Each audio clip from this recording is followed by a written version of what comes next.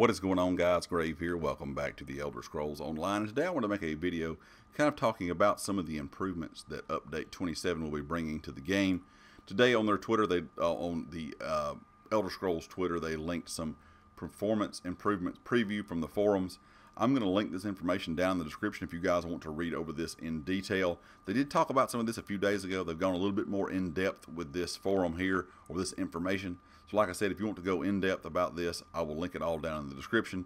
I'm going to apologize for any noise in the background that my mic may pick up. There's some construction work going on outside of my home. I promise I'm not recording this live from a construction site, but in case that does pick up some of that noise in my microphone or in the video, I do apologize for that.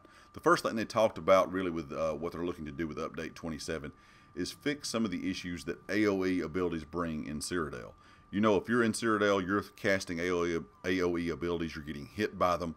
A lot of times it causes FPS problems, it causes latency problems, and they said that's really just due to the client being bogged down with all these messages over time.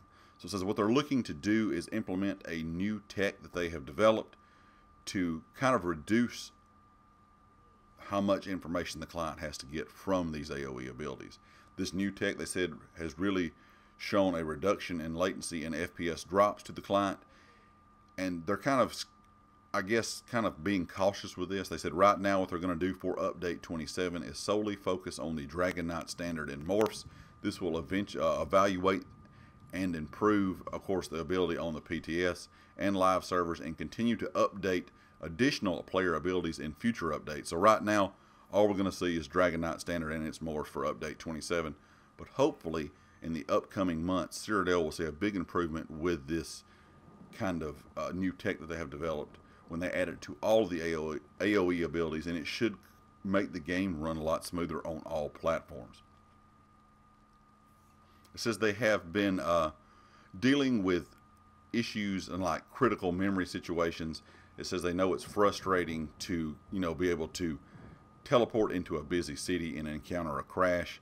They says to prevent these crashes, the console version will now detect the game or what the game is about to run when the game is going to run out of memory, and react by temporarily uploading or unloading vanity pets and personalities from players outside of your group.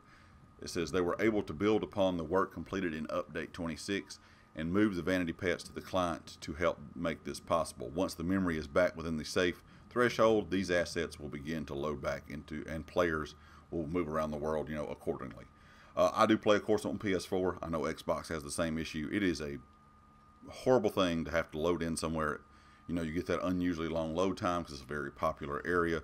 There's some areas on PS4 that are more popular than others. I'm sure it's the same on Xbox. And that's because those are the more popular areas people like to shop in. That's the, the guild traders they like to shop at.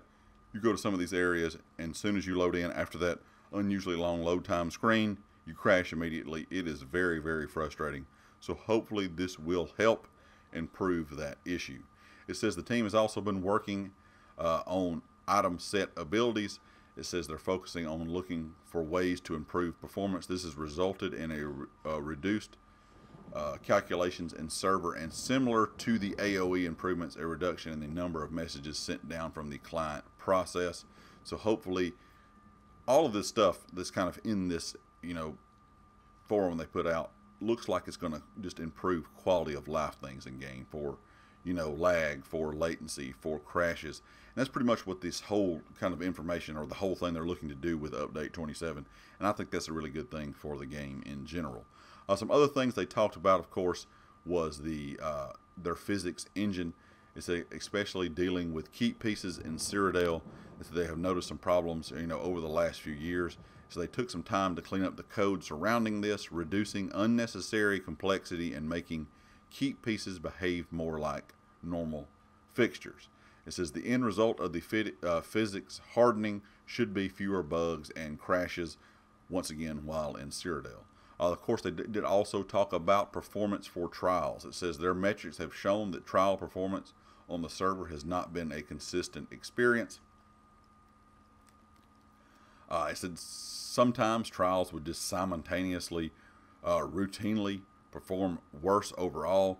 So they've taken a pass at the algorithm which will determine how trial instances are distributed and now factor this into account. This should make trial performance results a lot better than they have been in the past. And I know, once again, from the console side, that trial performance is worse for some than it is others. Sometimes it might be worse for me than it is somebody else, or vice versa. I know they also have trial performance issues on PC. So it looks like, once again, this is going to be just some bug fixes, some back-end changes for stuff that has been around that's causing issues in the game for a while. And hopefully it will make trial performance overall a lot better just in general. It says also they talked about database improvements. They made some back-end changes to incorporate an in-memory database cache in their server process. This will reduce the amount of content on production databases when under stress. Initially, for update 27, they're setting the foundation and focusing on a small piece of the activity finder tool, which should result in smoother processing overall. And last but not least, the last thing they talked about was intermittent loading screens. Now, I'm sure most of you have experienced this, whether you play PvP or PvE. You will just go into an area, all of a sudden you'll hit a loading screen. You may move a few more feet and hit another loading screen. You may be stuck in one loading screen for longer than another time. It says they've identified 2 areas where this behavior could occur. The first issue is a bug with streaming of scaled assets that are switching between LOD modes and main models. This should go to the live servers with an upcoming U26. So some of this stuff may have already been kind of added in with update 26, but they said the second issue was regarding a bug that could cause the game to have a much bigger physics streaming radius when a high view distance is selected, resulting in more loads than necessary. It says the fix will release with update 27, and they will be actively monitoring the live server metrics after 27 to determine if an additional investigation and work is needed. It says kind of at the end, they know this won't solve every issue that all the players are experiencing, and there's still a lot of work to be done, but they will continue working diligently to provide the best experience possible. Be on the lookout for some experimental Cyrodiil changes over the course of update 27, and details will come in the future. Details for that will come in a future update. So some pretty good information. It looks like they're, like I said, just doing a lot of changes for this kind of back-end fixes, bug fixes, some things that have been around in the game for a while. It looks like they've identified a lot of this stuff. And I'm really glad to hear this, because I think that's a lot of people's frustration when they play. A lot of these bugs, a lot of these crashes, a lot of these loading screens, they kind of get frustrated with it and stop playing, or they get frustrated with it and don't play as much. So hopefully this will just improve overall gameplay experience in general. Of course, guys, if you like the video, hit the like. If you have not subscribed yet, please do so. If you are a subscriber, make sure you click the bell icon up in the top right corner so you know when all my videos go live. If you have a chance to share the video, please do. It does help out the channel a lot. And be sure to check out GT Racing. They are the affiliate here on the channel, and all their information is linked down in the description. And I'll catch you next time. Peace.